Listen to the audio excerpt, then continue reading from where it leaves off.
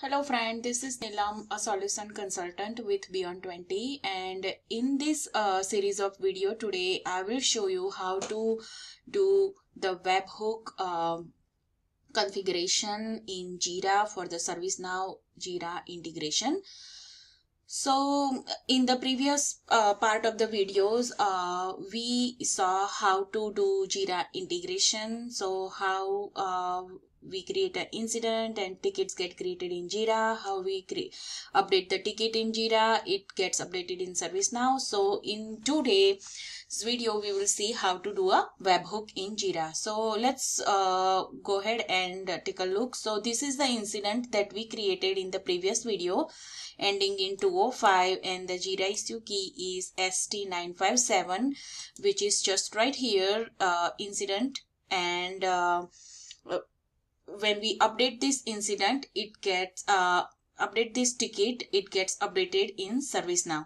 So for these, when we use the webhook, we don't have to wait for certain minutes or hours. It just gets updated instantaneously. So for that, in order to do that, we have to go to the settings and then system, and in the system we do see a webhooks. So over here, let me open here. So in this webhook, we have made two webhooks for ServiceNow Jira integration. One was for the incident and the other one for the change.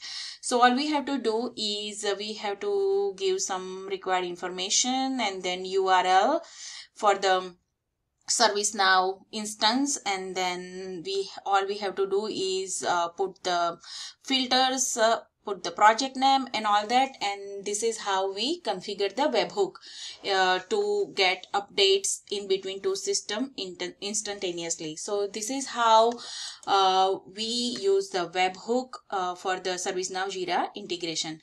Thank you for watching this video. We'll see you in next video.